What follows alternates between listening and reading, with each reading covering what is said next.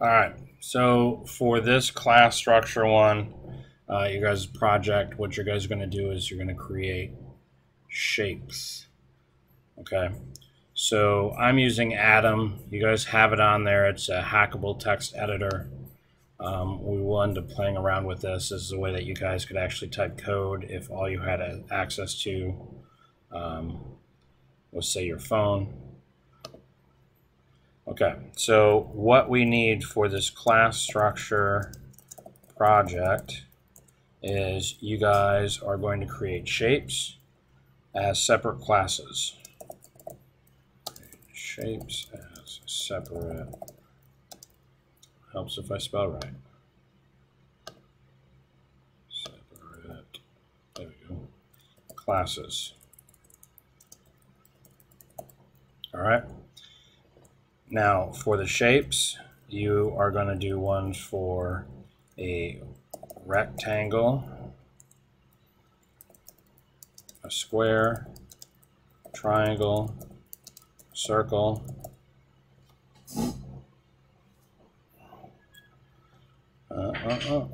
and that's it for now. Okay. In those, you are going to have to track what you need, but the methods that you guys are going to do is you are going to basically do a perimeter method for calculating the perimeter. You're going to do a area method for calculating the area.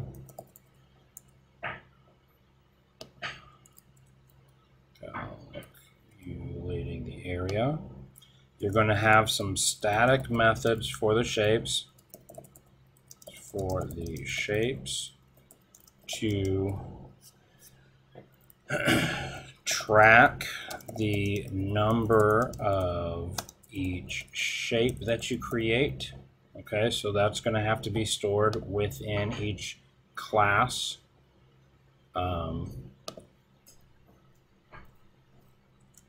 Okay, now I want in this program you to be entering data. So we are reviewing a lot of stuff from class 1. What you guys are going to do is you guys are going to create a while loop that is asking for inputs, okay, that you are going to use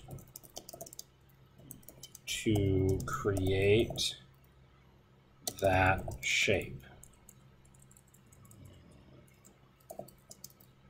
So the user is going to say, I want a square, and then you're going to ask for the dimensions based off of what it is. So you're going to have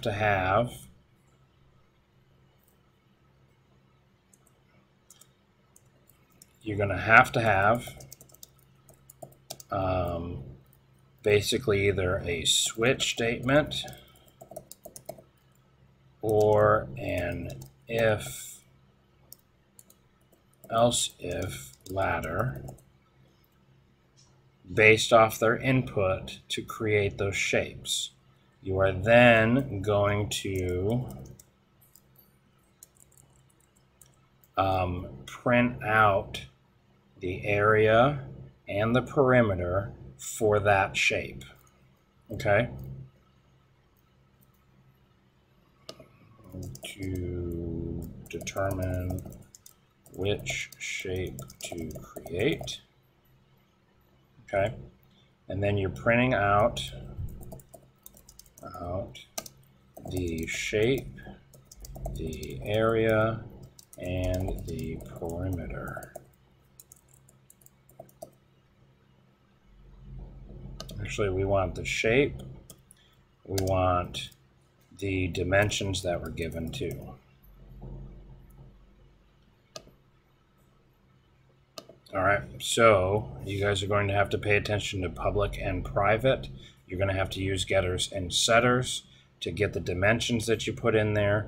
You're going to have to use the methods to determine to get the area and the perimeter for those shapes. You're going to print them out, and then once that's finished, you're going to display the total number of that shape.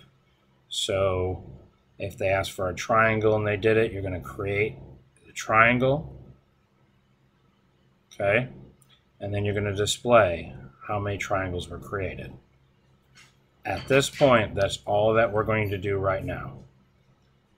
Okay, so to summarize, you are creating multiple classes. You're going to end up having 4 classes that you're creating outside of the main, one for rectangle, square, triangle, and circle. And each of those you're going to have instance variables holding the dimensions. You're going to have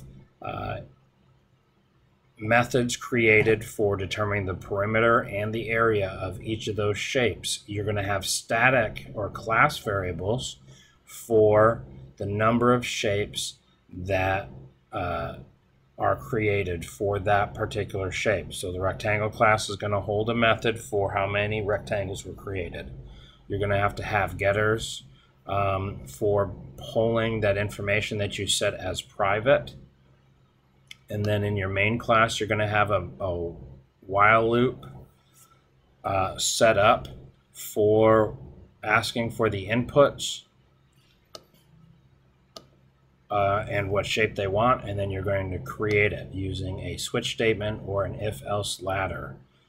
You're going to finally print out the shape, dimensions, the area, and the perimeter of what was done, and to display the total number of shapes that were created of that type.